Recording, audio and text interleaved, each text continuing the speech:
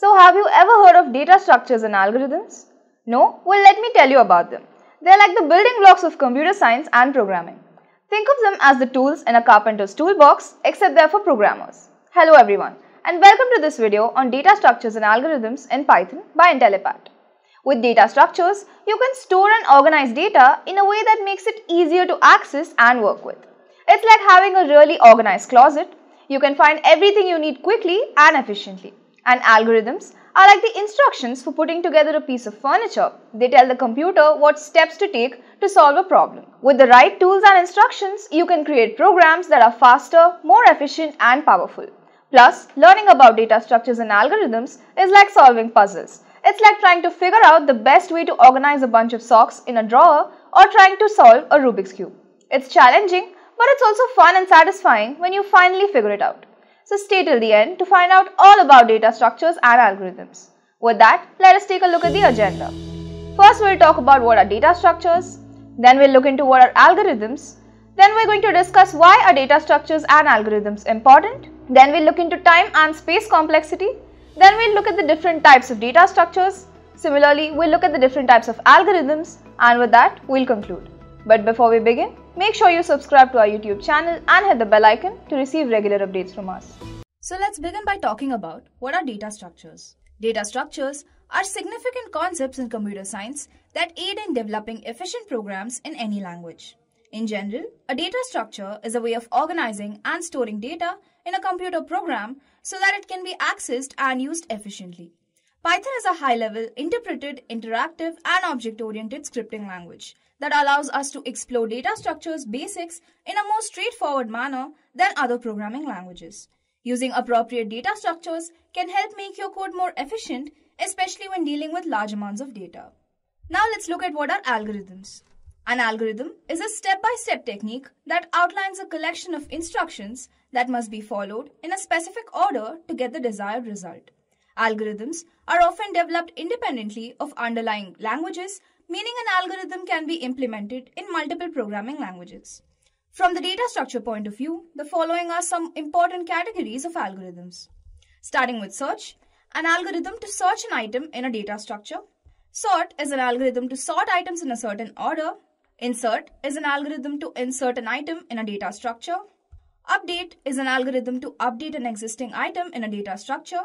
And finally, delete is an algorithm to delete an existing item from a data structure.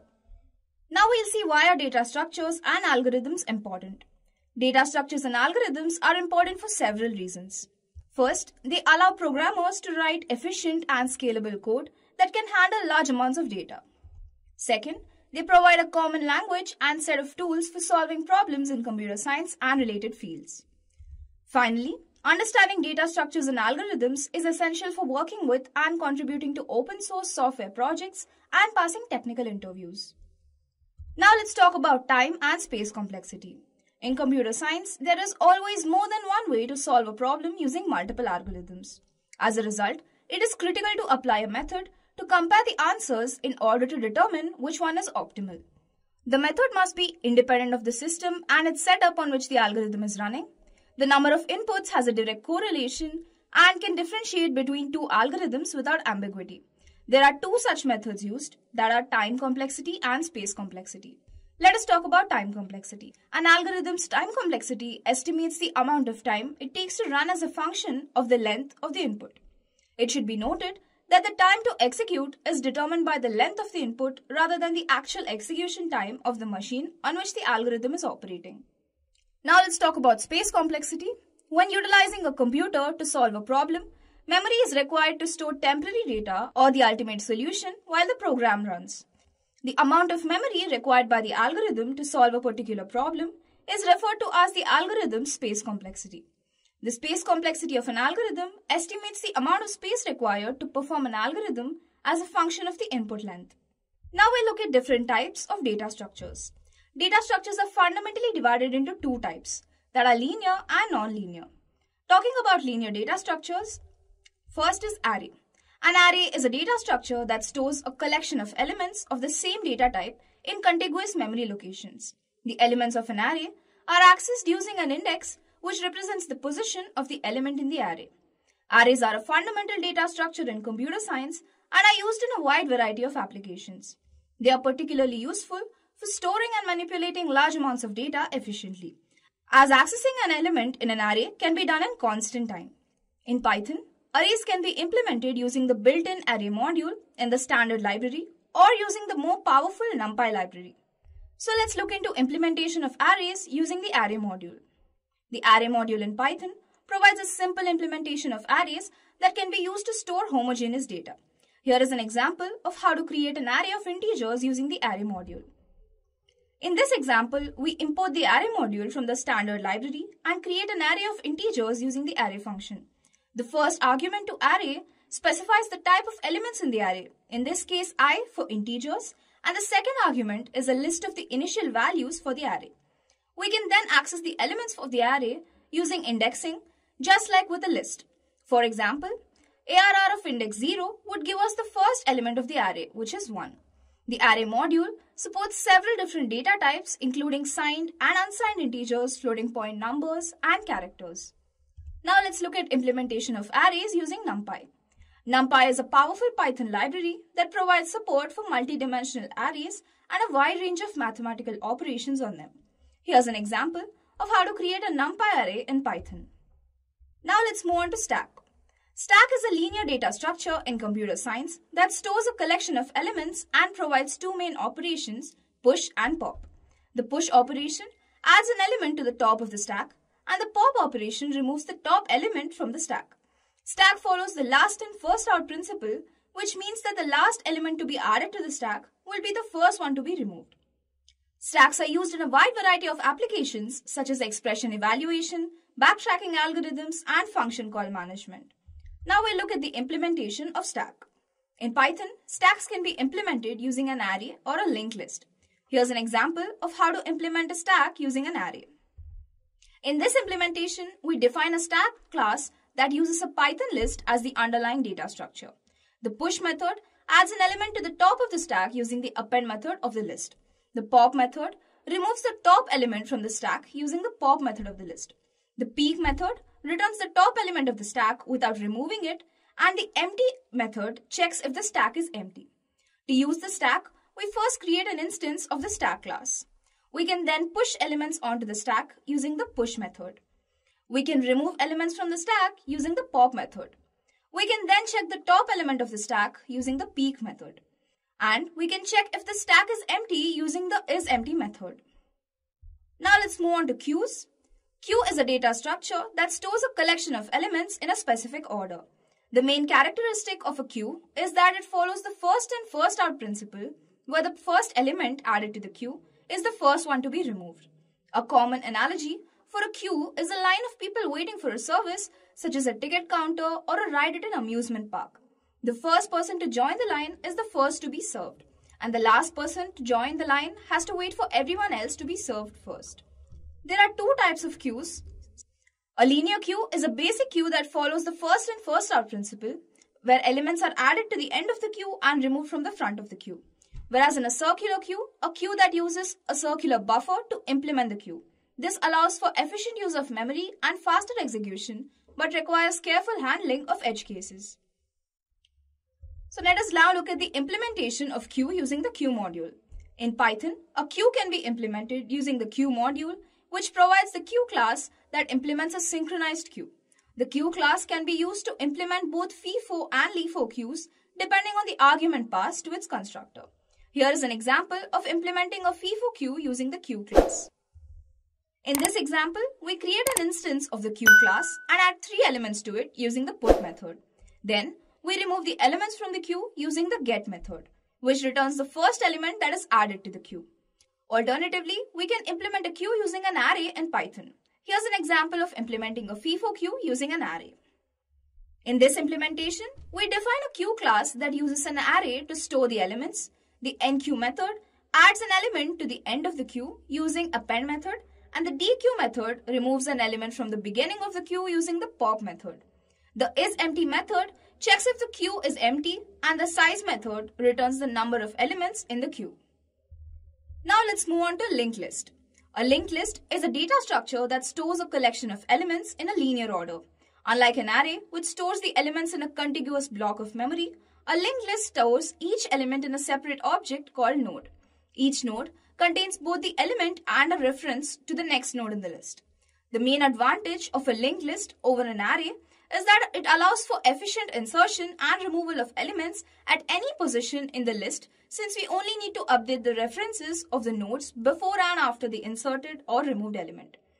However, accessing an element at a specific position in a linked list requires traversing the list from the beginning, which takes big O and time complexity on average, where n is the number of elements in the list. Now let's look at the type of linked lists. Starting with singly linked list, a linked list where each node contains a reference to the next node but not to the previous node. Then there is doubly linked list, a linked list where each node contains a reference to the next node and the previous node. And finally, circular linked list, a linked list where the last node contains a reference to the first node, creating a circular structure. Now let's look at the implementation of queue. In Python, we can implement a linked list using a node class that contains the element and a reference to the next node. Here is an example of implementing a singly linked list. In this implementation, we define a node class that contains the element and a reference to the next node. We also define a linked list class that contains a reference to the head first node. The isEmpty method checks if the list is empty, and the add first and add last methods add a new node containing the element to the beginning or the end of the list respectively. The insert after method inserts a new node containing the element after a specified node in the list, and the remove method removes the first node containing the element from the list. Finally, the print list method traverses the list from the head and prints the elements. Moving on to the next data structure, that is trees. A tree is a hierarchical data structure that consists of nodes connected by edges. Each node in the tree represents a value or element, and the edges represent the relationship between the nodes. The topmost node in the tree is called the root, and every other node is a descendant of the root. Nodes that have the same parent are called siblings, and no nodes with children are called leaves. Let us look at the type of trees. Moving on to binary search tree, where a binary tree where the left child of a node contains a value smaller than the parent and the right child contains a value larger than the parent. This allows for efficient searching and sorting of elements. Next is AVL tree, a self-balancing binary search tree where the heights of the left and right subtrees at any node differ by at most 1. This ensures efficient searching and insertion of elements. Finally, red-black tree, another self-balancing binary search tree that maintains a balance between height and node count. This ensures efficient searching and insertion of elements while also providing a guarantee that the height of the tree will not exceed big O of log n complexity. Now let's look at the implementation of trees.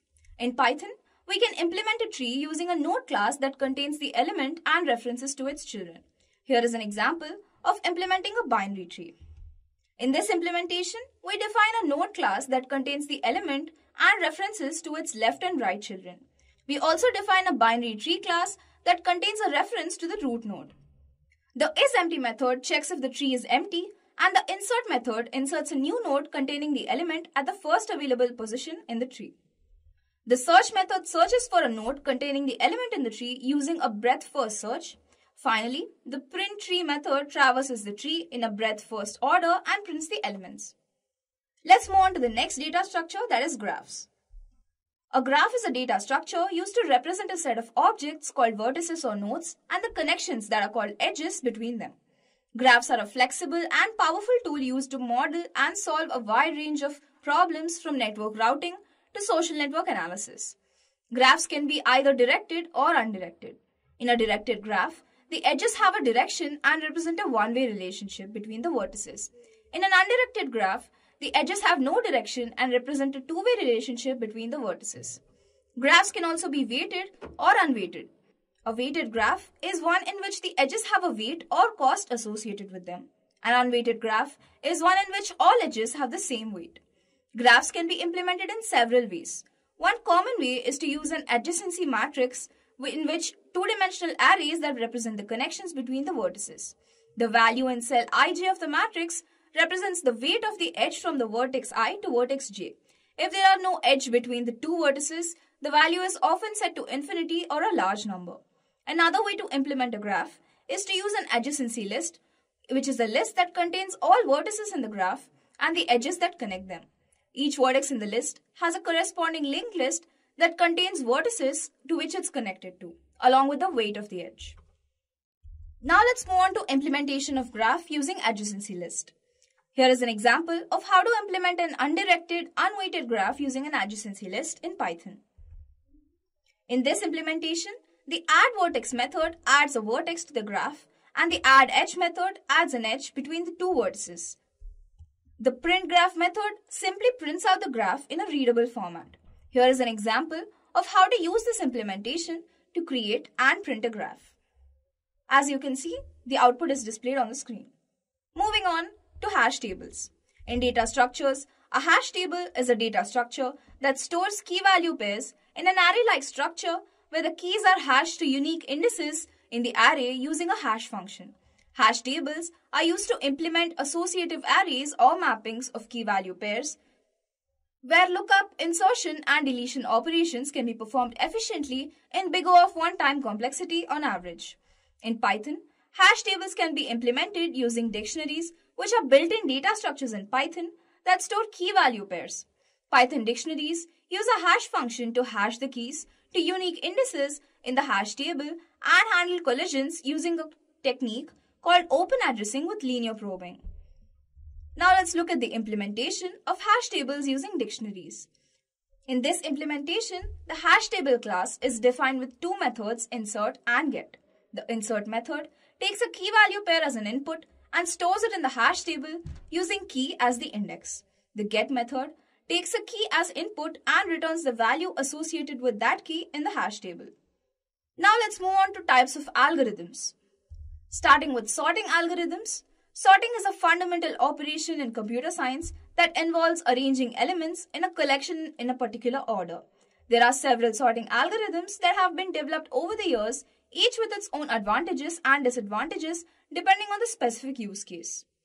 Let us look at bubble sort.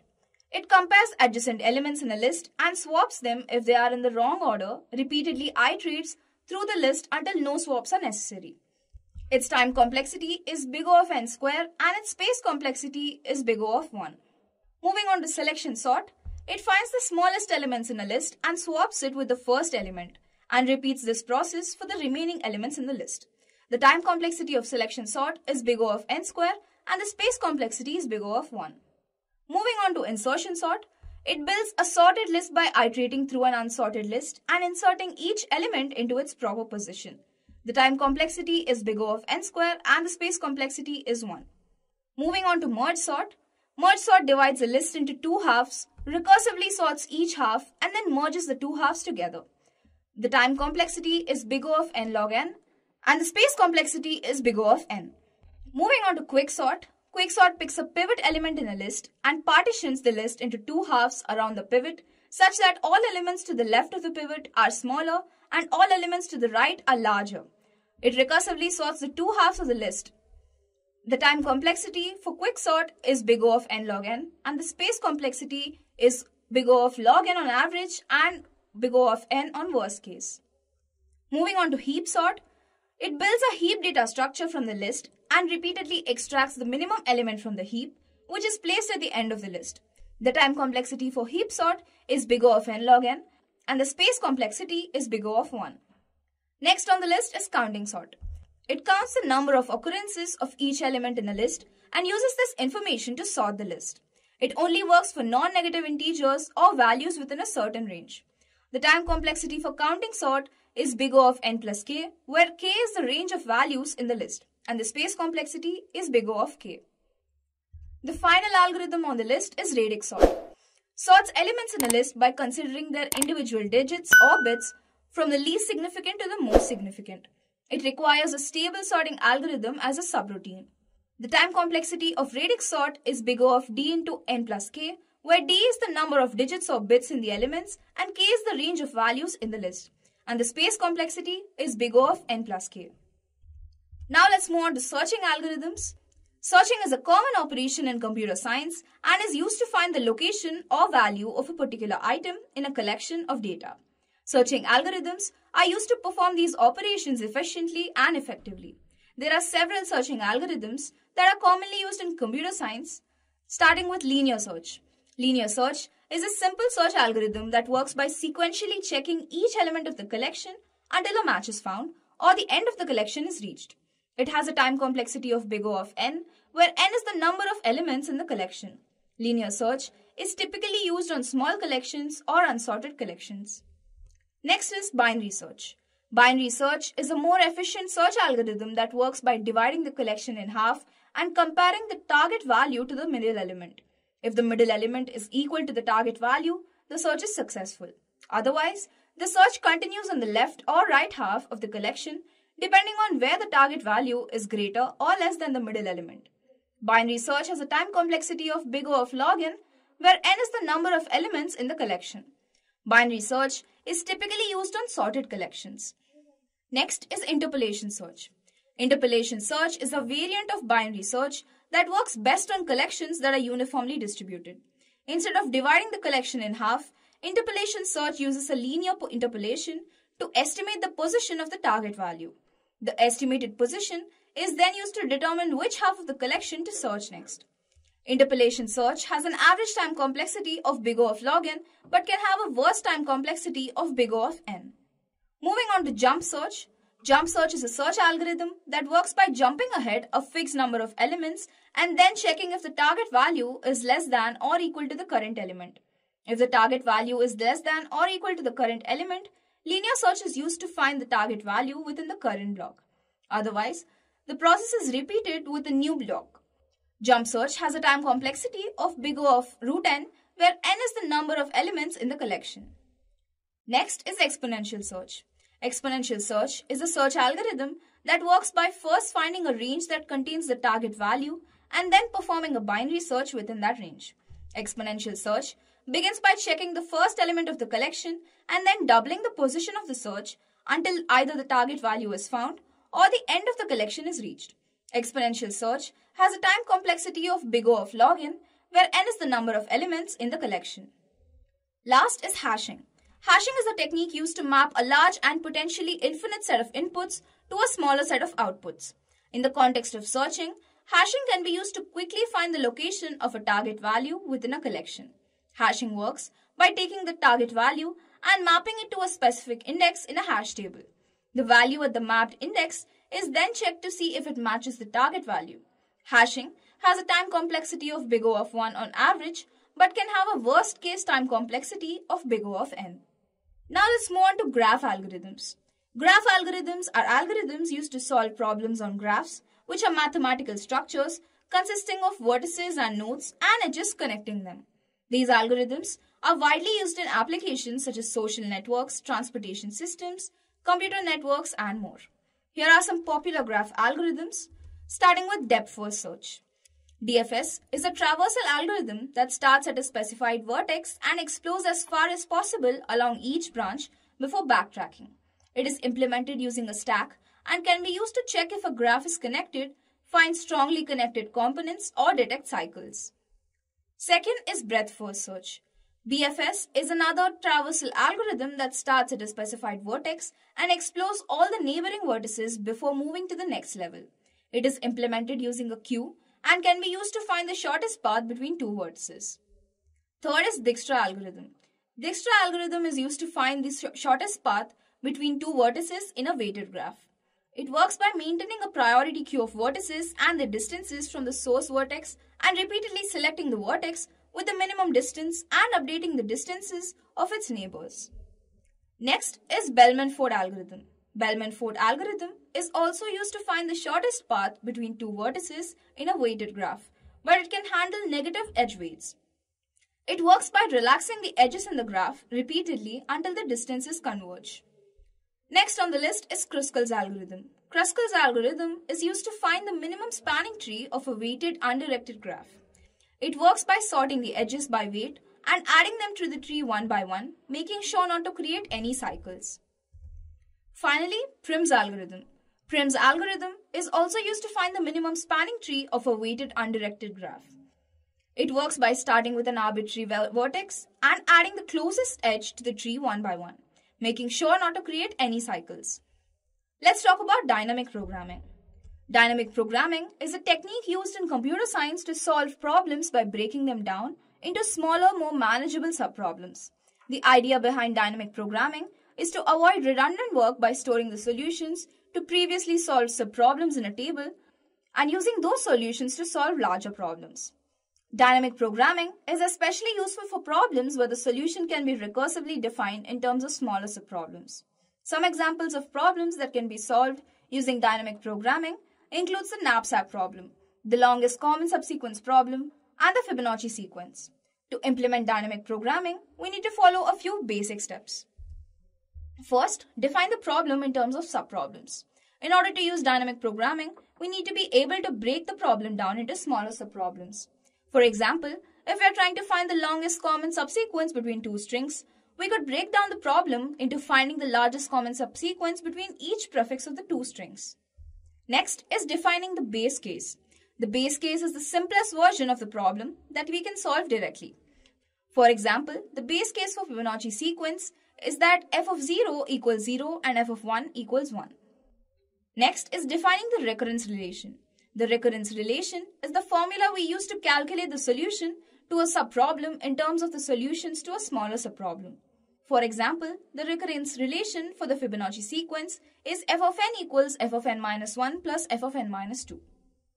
Another technique in dynamic programming is memoization. Memoization involves storing the solutions to subproblems in a dictionary or some other data structure. When we need to solve a new subproblem, we first check if we have already solved it. If we have, we return the stored solution. If not, we calculate the solution and store it for future use. The next important topic in dynamic programming is tabulation. Tabulation involves creating a table to store the solutions to subproblems. We start by solving the base case and filling in the table with the solutions to smaller subproblems. We then use the table to solve larger subproblems until we reach the solution to the original problem. In conclusions, data structures and algorithms are an essential topic for any programmer to learn and understand. They provide the foundation for efficient and effective programming, enabling us to solve complex problems and create optimized solutions. By understanding the principles of data structures and algorithms, we can write code that is not only functional but also scalable, maintainable, and easy to understand. We can also optimize our programs to ensure that they run as efficiently as possible, minimizing computational resources and improving performance. Moreover, data structures and algorithms play a crucial role in computer science, powering many of the applications and systems that we use every day. From search engines to social media platforms, from video games to financial modeling tools, these concepts underlie some of the most important developments in technology and innovation. Overall, learning about data structures and algorithms is a key component of becoming a successful programmer. It opens up new opportunities for solving problems and creates a deeper understanding of the underlying principles that power the world of computing. So with that, we come to the end of this video. Thank you for watching. If you want to make a career in data science, then Intellipaat has IIT Madras Advanced Data Science and AI Certification Program. This course is of very high quality and cost effective, as it is taught by IIT professors and industry experts.